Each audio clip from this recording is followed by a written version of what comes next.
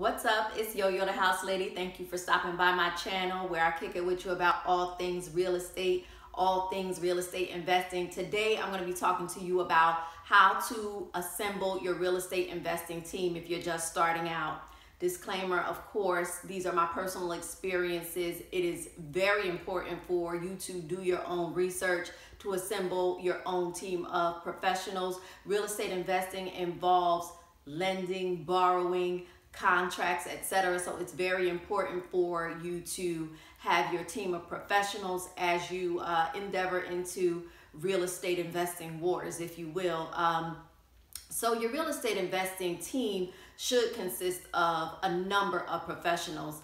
As usual, I have my trusty whiteboard in tow because I want to cover a lot of information, and because I love real estate so much, I really can talk about real estate ad nauseum. So I keep my whiteboard so that I can refer back to it just in case I'm getting off track, because I just, like I said, love to talk about real estate so much. So let's talk about what or who your real estate investing team should consist of. If you are going to buy property, renovate it, and then rent it out, once you get to 3, 4, 5, 6 and up properties, chances are you're going to want a management team. Now, there are people that manage their properties on their own, but sometimes it just helps just to manage everything better, to have a team to do it, so that your team is your tenant's point of reference instead of having to call you all the time when something breaks down. But that's really just for people who are going to renovate properties and rent them out. So you have a running roster of tenants, and so it helps to have a management team. There's also your legal team. You're going to want to have a real estate attorney. That real estate attorney may own a title company, and of course you're going to have your property insurance agent, because chances are the lender that you're borrowing from is going to require you to have property insurance on that investment, and it just makes sense that you would. You want to insure your investment whenever you can. Then you have your money team, of course. So, chances are you're going to be borrowing. And whether that's a hard money lender, conventional lender, whether it's private money, you got to have a money team. Also, there's your real estate agents. I always mention that I am a realtor, but it's very important that I say you do not need to be a realtor to start investing in real estate. I was a real estate investor before I ever became a realtor, so don't let that hang you up into moving forward, because I get asked the question all the time, well, do you think I should go and get my real estate license first?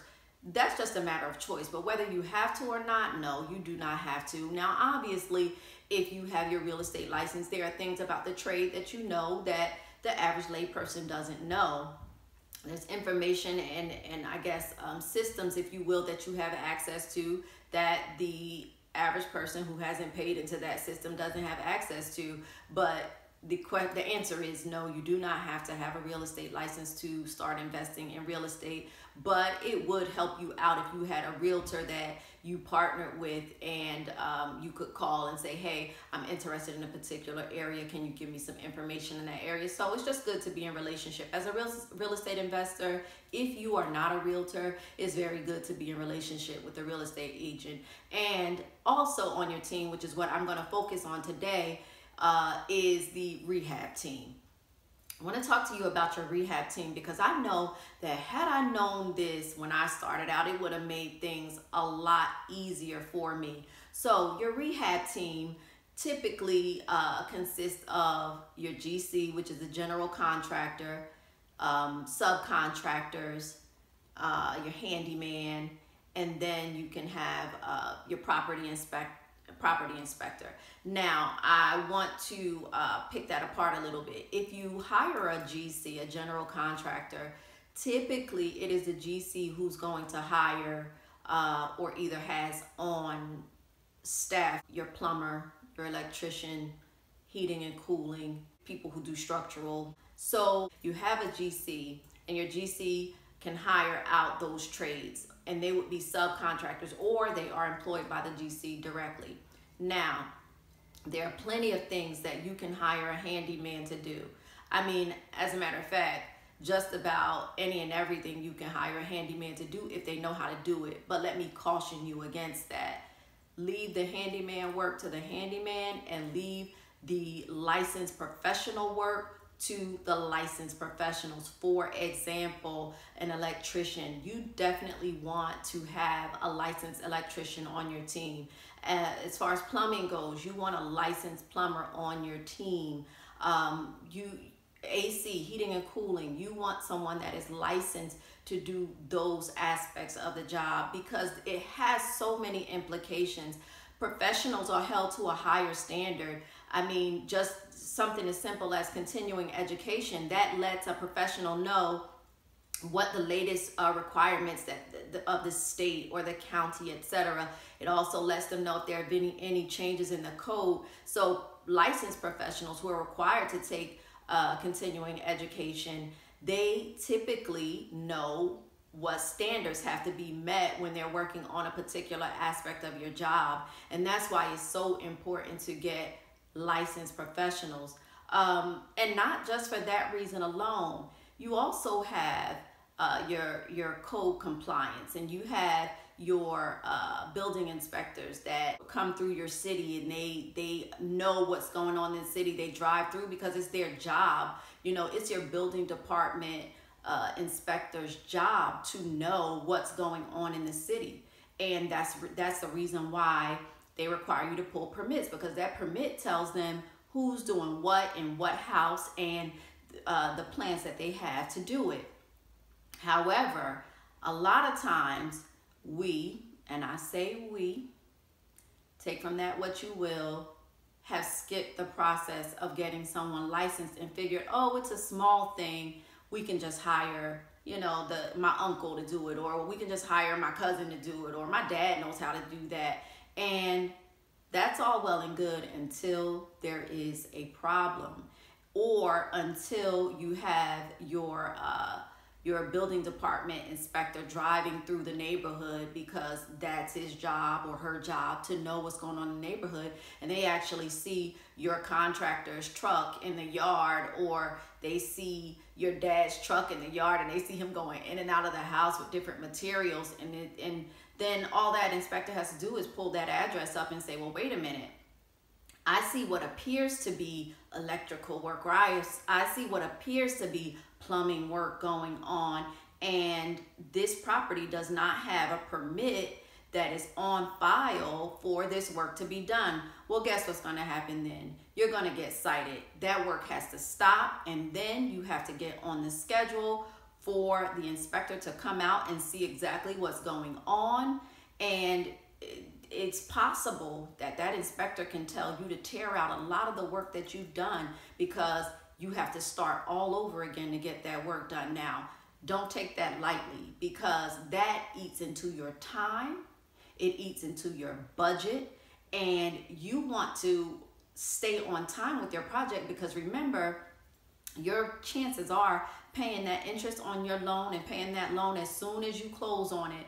And so you don't want to waste time in doing things the wrong way and then having to get cited for it, and now having to come back, get on the schedule to even have the inspector come out and inspect your work, then submit your permit, have your permit approved, and then get that contractor to get started on the job. And especially with so much going on right now in the way of building, people are backed up. Contractors are busy. So once you lock onto a good contractor, a good general contractor, a good subcontractor, you want to put them in a position where it makes it easy for both of you to move forward and execute that work, get in the job and get out of the job, and do it right.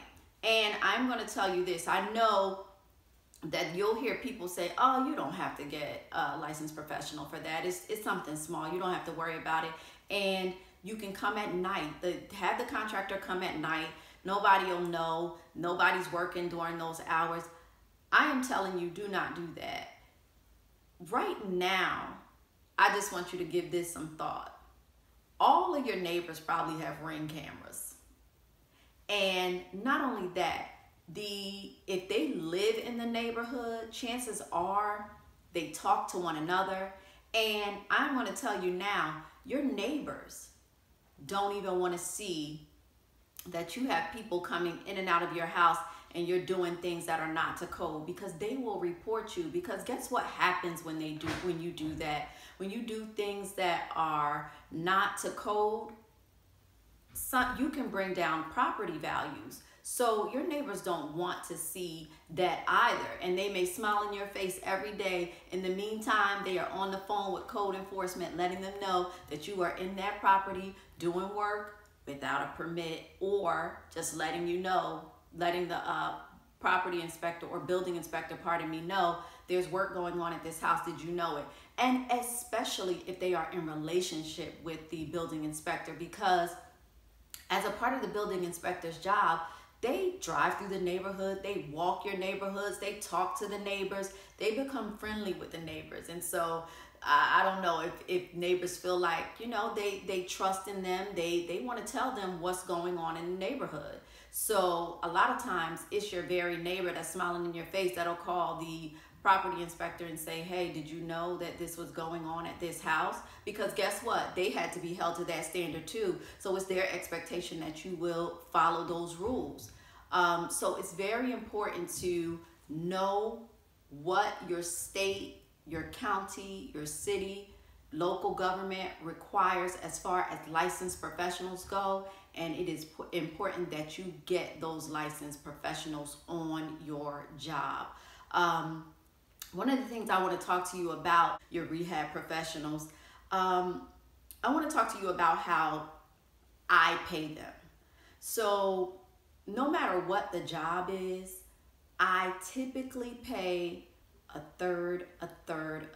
So at the commencement of the job, I pay a third of our agreed upon contract. Midway through the job, I pay another third of that job. And then at the end, I pay that remaining third. Now, that doesn't always fly, because sometimes your work is so intricate that in the beginning of the job, you may need an architect to come out, and those things have to be paid for up front. So sometimes you may spend more than a third on the front side of the job, which is not unusual. But typically, you don't give half down on a job. One of the very important things that also relates to that is, one thing that I think I took for granted for quite some time until I learned better is getting references. So you're wondering, how do I put these professionals together? Where do I get them from? I mentioned in another video, you've got to start going to the real estate investor meetings in your area, because that's where you're going to meet a lot of the tradespeople. They usually come to the meetings and pass out their cards, but also just get referrals from people that you know. Say, hey, do you know an electrician? And you can follow up with that electrician and make sure that they're licensed. Hey, do you know a plumber?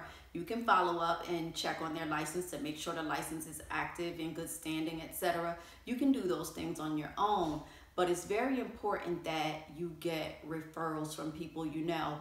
I actually worked on a project in a historic district, and that historic district had their own neighborhood meetup. So they would share the professionals that they use, because in a historic district, you have to use certain professionals for specific things. So you want to find out get some referrals, find out where the professionals in your area are.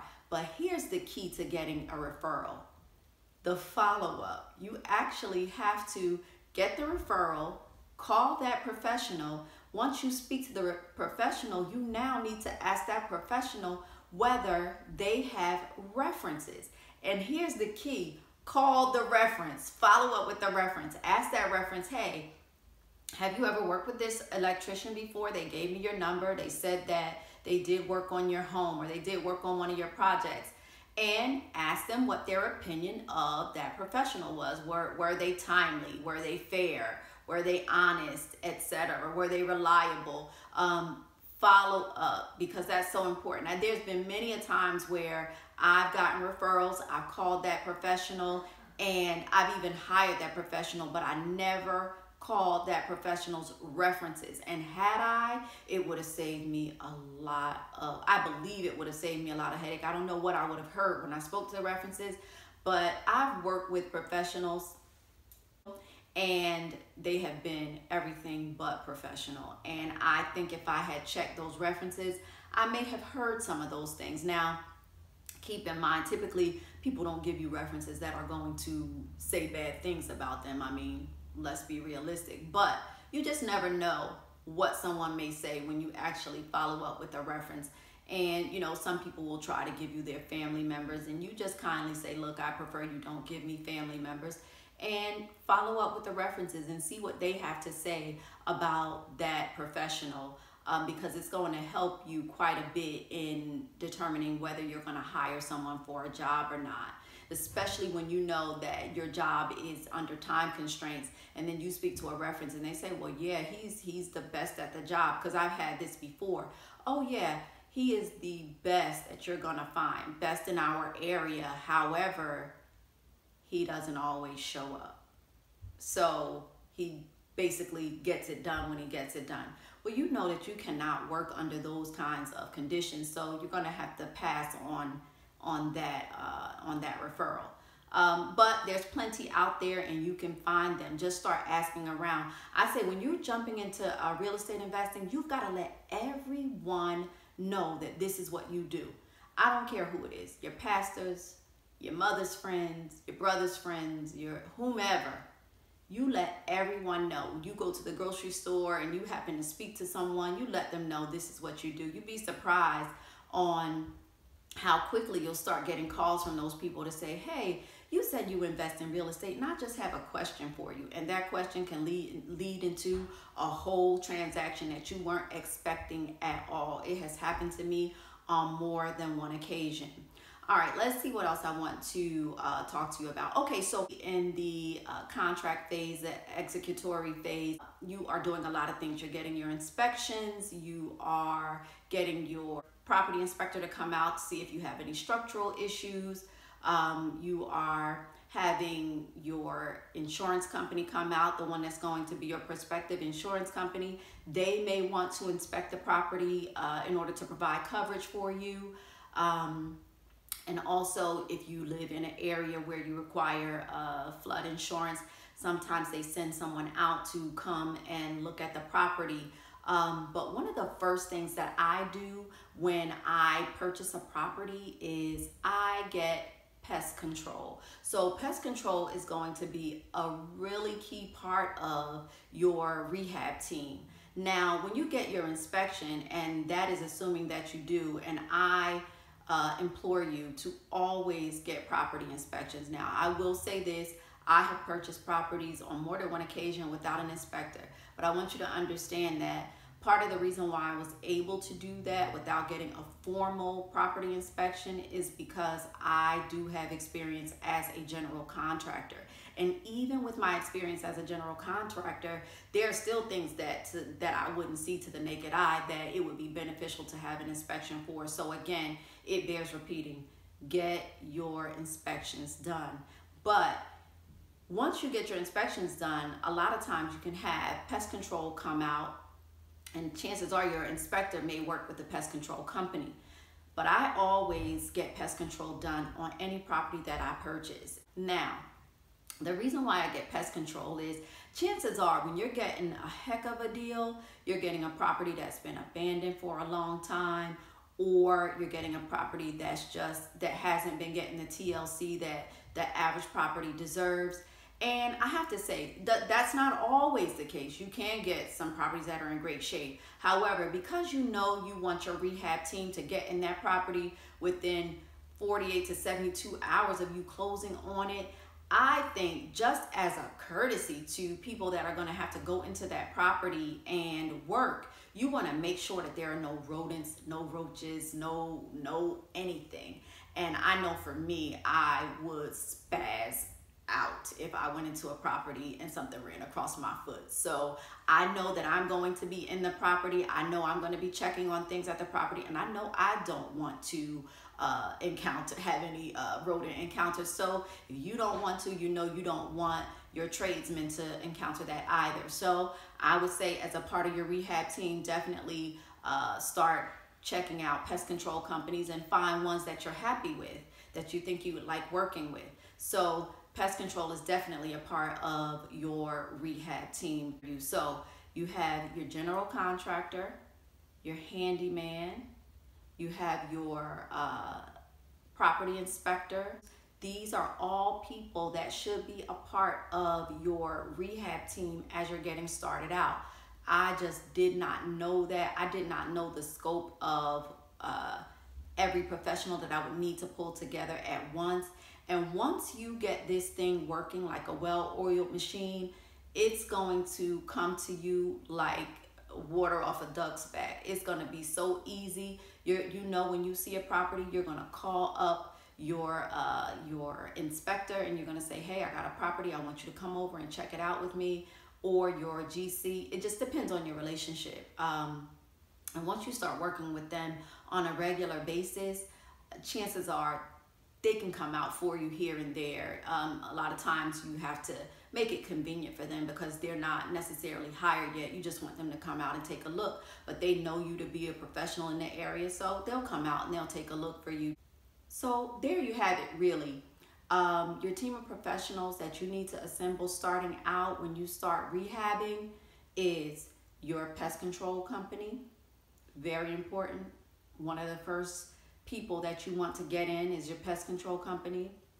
You also want to have your inspectors on deck so that you can call them at any time and say, hey, can you come over and look at this property for me? You also want to have your general contractor to come out and say, hey, this is how much this job is going to cost, and this is the kind of time that I'm working with to get it done for you, if they have the availability, and at least they can schedule you in. So you want to have a general contractor as part of your team.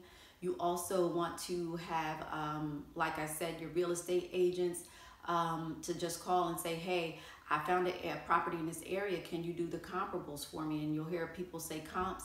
Can you run the comps for me and let me know how much properties in this area are selling for, so that I can go ahead and make an offer on this property? And you can make an advised, intelligent offer on the property. And a lot of times real estate agents will have no problem doing this, even if they're not the listing agent, because chances are once you renovate that property and are ready to put it on the market, you're going to hire that agent. Now, that's not a hard and fast rule, but it's just a courtesy in the industry. If you have an agent that's helping you out on this property, getting you all of the information you need, it deserves that you would call them and say, hey, I'm ready to list, unless of course you're going to put it on the market for sale by owner. So I'm helping you with these comps, I'm helping you find this information, and you'll consider me to list your property when you're ready to list. So as far as your team of professionals go, I think we've covered just about everybody that is pivotal in the executory phase of the contract, meaning once you go into contract, you're under time constraints to get certain things done, your inspections, etc. And then once you close on the property, like I said, you want to get pest control done right away. You want to have your GC come in and get the property prepped for the work that needs to be done right away. My suggestion is, if you have any roof work that has to be done, you want to start working on that roof first, because you don't want to get inside and start doing all of these amazing things to the property, getting prepared to have it rented out or getting it prepared to put back on the market, only to have your roof leak onto all of the beautiful work you've done. So if you have any roof issues, I would suggest that you, address those first. And I'm sure that your GC should be able to tell you the order of operation of things, so that it would make it a smooth transition and make it most cost effective for you. But like I said, if there's anything with the roof, definitely address that right away. because you don't want any roof issues lingering at all. And another thing you need to know when starting out with your rehab team is you want to get into that property and get your utilities going, because you're going to have contractors in and out of the property. And so because you're going to have contractors in and out, you want to have your utilities working, your water running, your electricity running, if the electrician says that, you know, it's safe to have electric on the property. They may have to have a generator. So that's up to you to verify with the general contractor, the licensed contractor, or the licensed electrician. You want to find those things out, because you do want to make it a work environment that's conducive to your contractors getting things done and not having to leave the property to go to the bathroom, or leave the property to accomplish something that they could have accomplished there had you had all of your utilities in place. So it's just important to have those things in place as well. And this might sound silly, but one of the other things that you should have at the property as soon as you close on it, and you know that your contractors are coming in right away to start working, just have things like bathroom tissue, bleach, hand soap, those sorts of things. Just have those things around. Just makes it a little bit of a cleaner environment if you do that, and just keeps it that, you know, your contractors know that you're thoughtful enough to have those things there. Maybe plastic cups so that they can drink out of, and somewhere for them to dispose of, you know, their trash at the end of the day, because sometimes they work right through. They may eat there and then just continue on with what they're doing, as opposed to having to leave the job, go get something to eat and come back. So you want to have those things there for them, just to be mindful, so that you can make, you know, working on your site a pleasant experience. And also, one of the most important things, and I say that about everything because they're all important, but this is very important. You must supervise your site. Site meaning your property. Don't just hire a general contractor and rely on the general contractor alone to run the whole job. You need to come periodically and check on your job site to just make sure that things are going the way you expect them to make sure that windows got closed, to make sure doors are locked, to make sure water isn't left running. Supervise your job site. Remember, this is your property. So although the general contractor, you have now said, okay, here's my project, I'm putting it into your hands, and you expect the general contractor to carry out the job in a certain manner, but that does not relieve you of the responsibility of supervising your own job. So definitely show up, because I'm going to tell you, things can go awry when contractors think that the owner doesn't ever come around. It's sad to say, but things can go awry under those circumstances. So definitely don't take for granted how important it is for you to stop by that site periodically. And you might think to yourself, well, yeah, I'm going to always stop by. But once you get 3 houses, 4 houses, and they're all working at the same time, that doesn't necessarily happen. Sometimes you kind of leave one to a contractor to kind of let the contractor do everything, and you rely on the contractor to do everything that's supposed to be done. You cannot do that. Please do not do that. Make sure you supervise your site. That's one of the most important takeaways from today in assembling your rehab team and starting out. Supervise your project. Check back periodically, and check throughout the house. Don't just go to one room or just the entryway. You want to check everywhere. Just make sure your windows are locked, etc. Things like that. Just to know, you need to be aware of what's going on in your property. Sometimes you can come back to the job site and you see that the contractors have left trash meaning their bottles that they've been drinking juice out of, or their wrappers that they've eaten their sandwiches out of, and you just had pest control done. So you don't want that to happen on your site. So you might have to go to the GC or specifically to the contractor and say, hey, I'm asking you not to leave my job site dirty. If you could just pick up behind your guys before at the end of the day every day, and I'll leave trash receptacles or trash bags, etc. there for your convenience. But again, make sure you supervise your site. It's your girl Yo-Yo, the house lady. Thank you for stopping by. Hopefully you were able to glean something from this. Hope you enjoyed the video. Again, please don't forget to comment, like, and subscribe. And I'll see you next time with another video on all things real estate investing. Thank you so much.